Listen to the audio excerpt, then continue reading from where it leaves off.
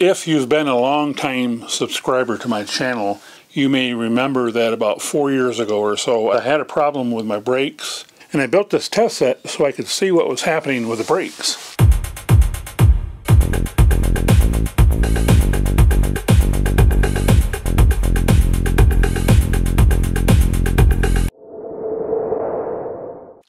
Well, this is the original box here, and since then I've helped several people with fixing their trailer light system, and so this actually has turned out to be quite handy.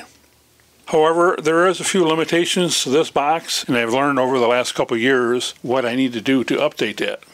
Not only am I going to do a refresh of this box, but we have a big brother and a little sister to go along with this box.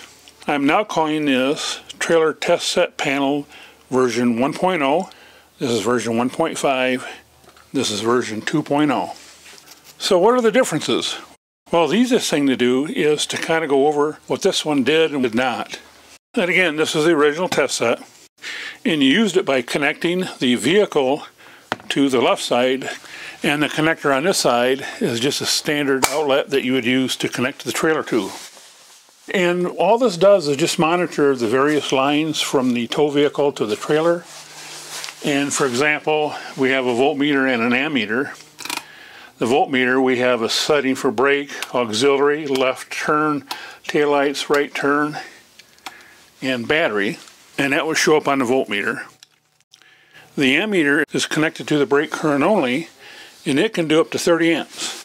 You really can't use a multimeter to measure the brake current because most multimeters are limited to 10 amps, and the trailer electric brakes, they run normally 6 amps per axle. So 6 amps for a single axle, 12 amps for dual, 18 amps for triple. You can see that this is required because a 10 amp multimeter will not work.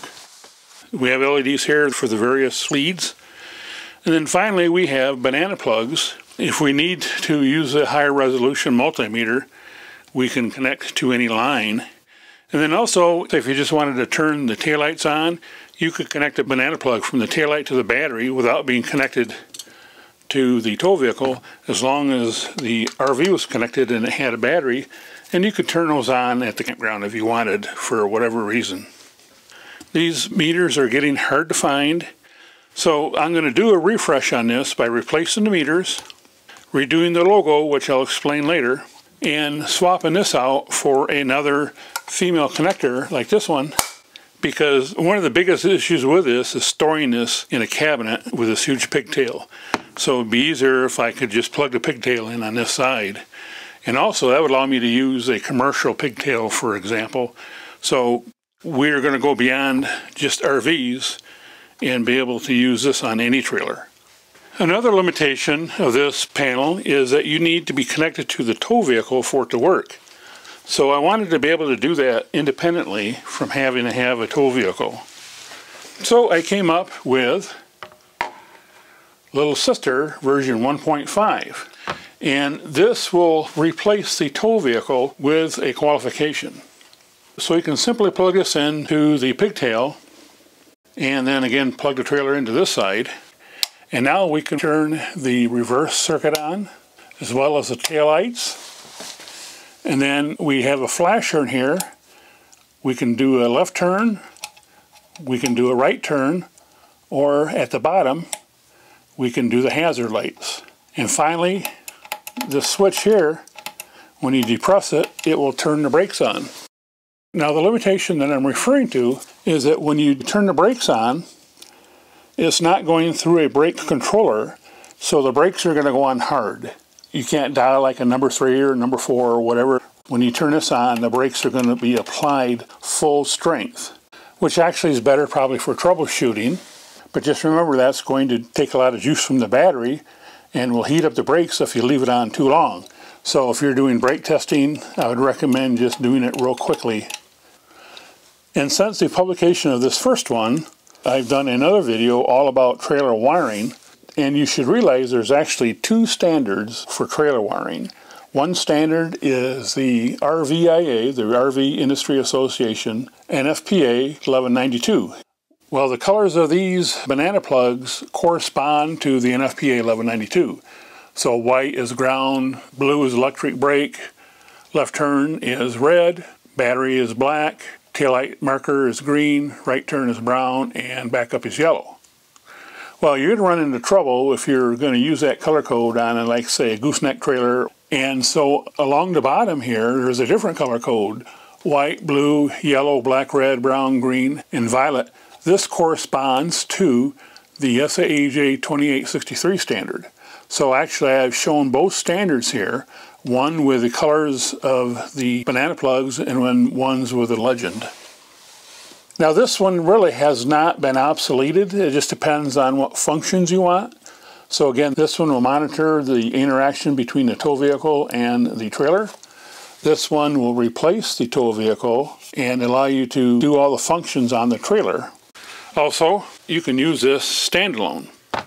So if you have a 4-wire trailer, you can use this without needing this. And all it requires is plugging in this adapter into here, and then you have a 4-pin trailer. Now when you do that, you're not going to have any power to power the lights. So on the side, we do have a connector that you can hook to the battery. And finally, we have the big boy, version 2. One thing I decided early on is I didn't really need those banana plugs because I didn't really use them in the 4 years that I had the first one. So I omitted them, but you could put them here if you wanted to. I make the template for the front panel available, and you can download it and modify it as you wish. You could add the banana plugs here.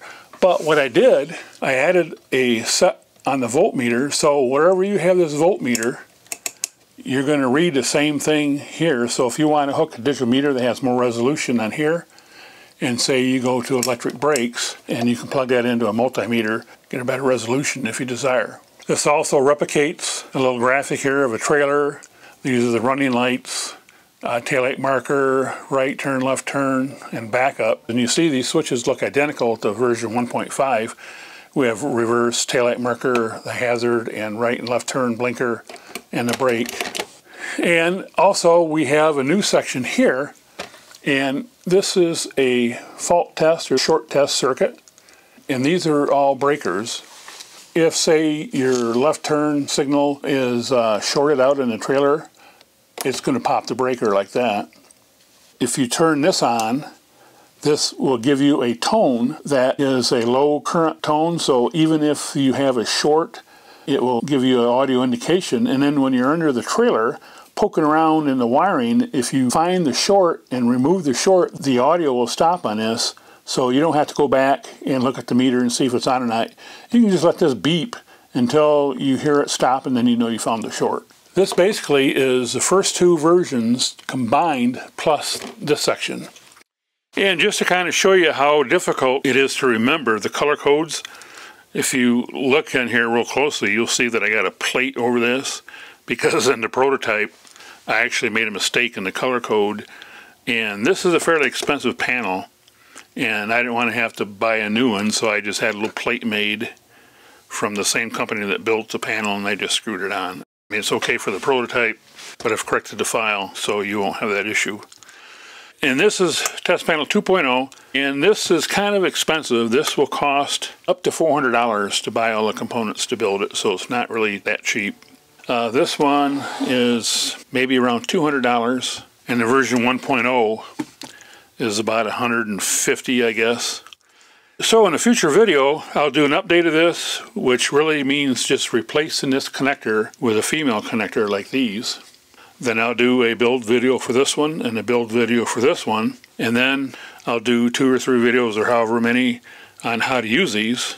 You'll have a choice of 3 different types of instruments.